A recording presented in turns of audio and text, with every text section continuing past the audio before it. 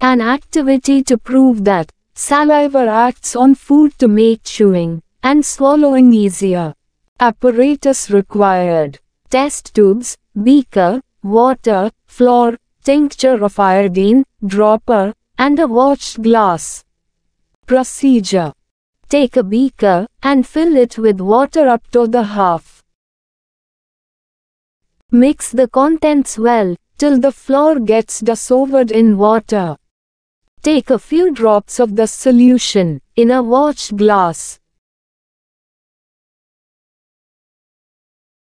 Put a drop of tincture of iodine in it. The solution turns into bluish-black color. It confirms the presence of starch in the solution.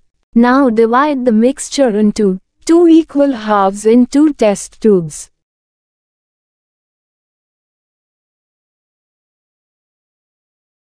Add a teaspoon of saliva to one test tube and mark it as A.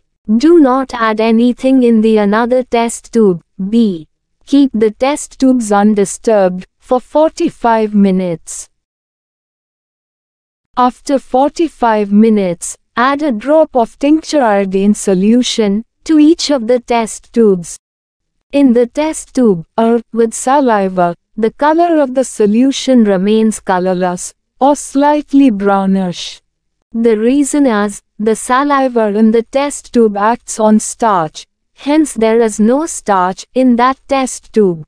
So there is no change in the color, even on adding iodine. In the second test tube, B, without saliva, solution turns to bluish-black color. This is due to the presence of starch in it.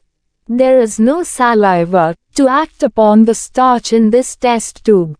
It proves that saliva acts on starch in the food we take and make chewing and swallowing easier.